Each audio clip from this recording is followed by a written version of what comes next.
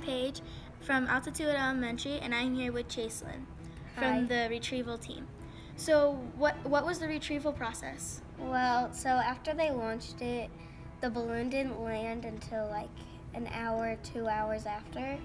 And so me and my mom, we drove like 2 hours out, almost in the next city was like almost Kansas.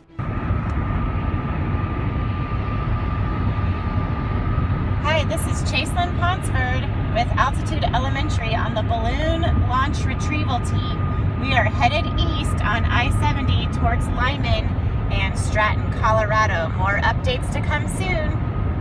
And so we went into this field when we were tracking the balloon, and the sites we used were Stratastar and one other, I forgot it.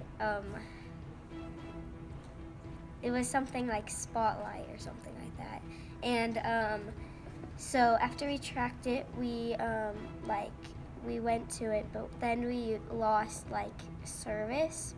So then we figured out the coordinates, and we put the coordinates into the Google Maps, and then we walked out to it, but then we figured out that we were 100 yards away from it, down.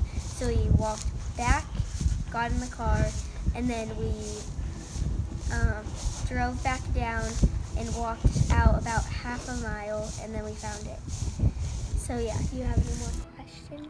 What are some obstacles that got in the way of retrieving the balloon? Well, so there was a lot of like tumbleweed, and there was like this 4 to 3 feet deep like place with like tumbleweed in it, and me and my mom thought that it wasn't that deep, so we stepped into it and we like fell, and it was really funny.